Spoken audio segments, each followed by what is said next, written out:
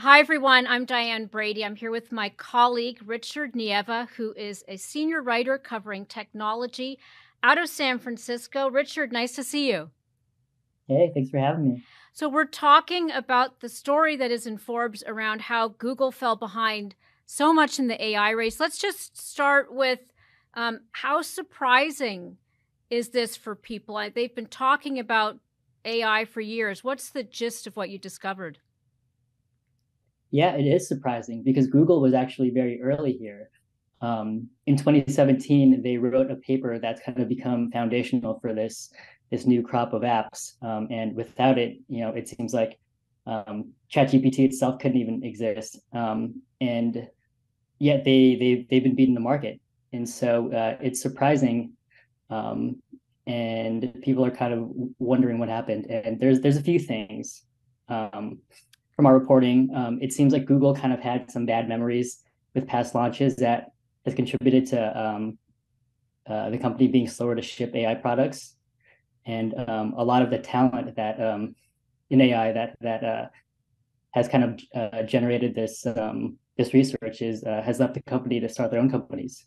Well, it's interesting. Let's unpack this a little bit because I know there's a lot of attention right now on Bard and Chat GPT in this coming battle, and we'll get to that. But I know that Google did have some missteps along the way. One that comes to mind certainly is these issues around things like facial recognition technology, racial bias. I mean, if we go back, how much did that create some kind of, hesitation internally given some of the bad press they got early on?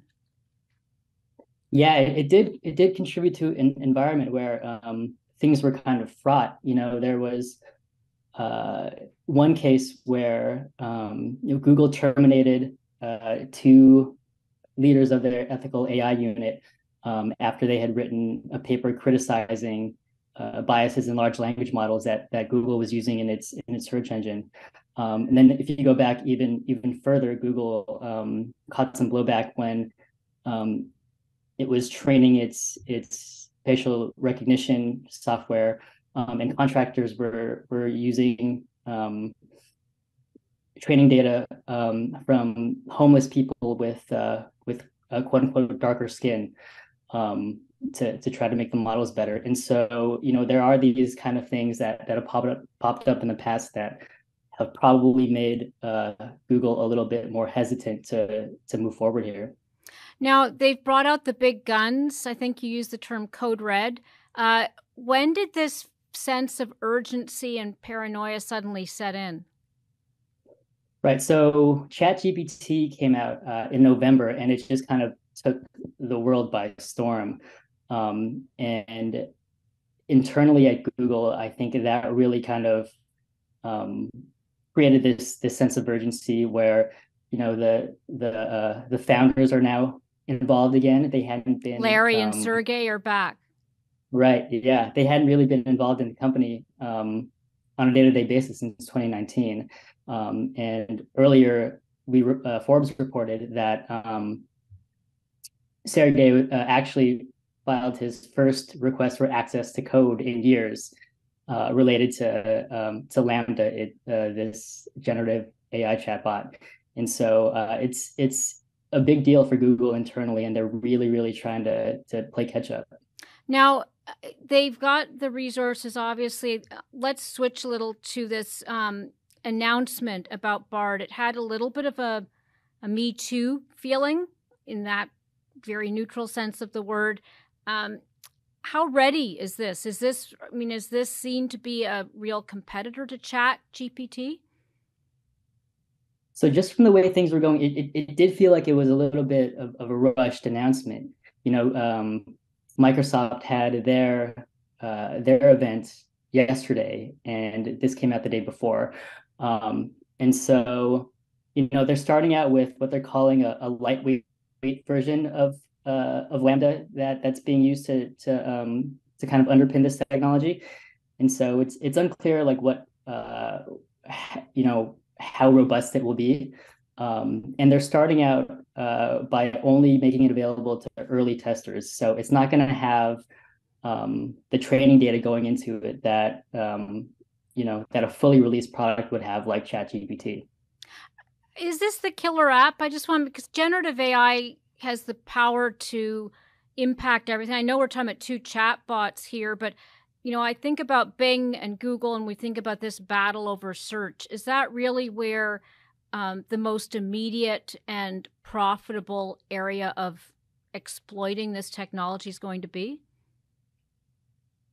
That's the big question, and it's certainly something that's gotten Microsoft's attention. They actually are releasing something that will be able to be used, and Google is actually taking this seriously enough where it's tweaking its search engine itself. This is kind of the cornerstone of this trillion-dollar company, and it's making tweaks that could affect ad revenue in the short term, in hopes that this thing will be the future. So it's tough to tell, but these companies really seem to be going for it. It's interesting because when I think about the value of, say, a ChatGPT, it's natural language. It certainly creates perhaps better searches. But my impression of the advantage that Google has had in this situation over Bing has really been an advantage that's about data and about access to information. And it's amassed such a powerhouse of data. Is it really at a disadvantage now because this chat bot is going to make search perhaps more interesting, friendly, and accessible to us? I think that's where Google's real advantage is. You're right. Is its mass of data. This company is 25 years old, and that just means that it's got 25 years of data, and that stuff is really what's going to make this technology work better. So I think that Google was beaten to market, but no one is counting Google out.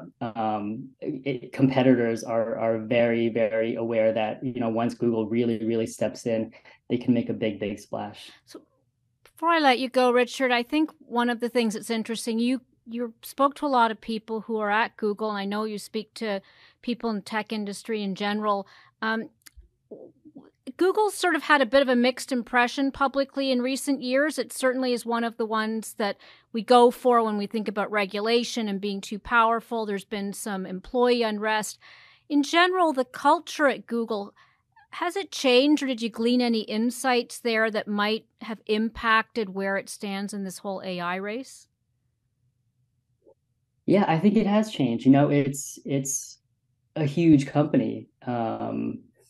It did split up. It was Alphabet, and then it split up into its component parts. So that's right. Yeah, and the change to Alphabet was kind of, in a way, the company trying to deal with some of that sluggishness, trying to put the parts of Google that make money in a different place from these other moonshot bets that are maybe more experimental and are trying to think of new ways to make revenue. But it's a company with over 100,000 people, so it's just it's big, which means that there is more bureaucracy than it had before, and that stuff can kind of get in the way of innovation if you let it. And so I think that all contributes to the situation that Google is in here. Well, where we should point out the fact that Microsoft is taking a major investment in OpenAI. So it's not like Microsoft has generated this innovation itself. It's going out. So obviously acquisition's important.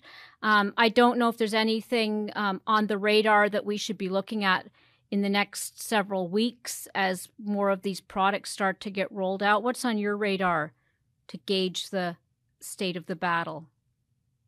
Yeah, well, Google just made a big investment in Anthropic, which is a competitor to OpenAI. So these companies are really kind of gearing up their war chests, and so where they make further investments is certainly something that we'll be looking at, and trying to gauge how that stuff will help them in their AI battle. And more to come from Sergey and Larry, which is interesting to see them involved in this fight. Thanks for joining us, Richard. Thanks for having me.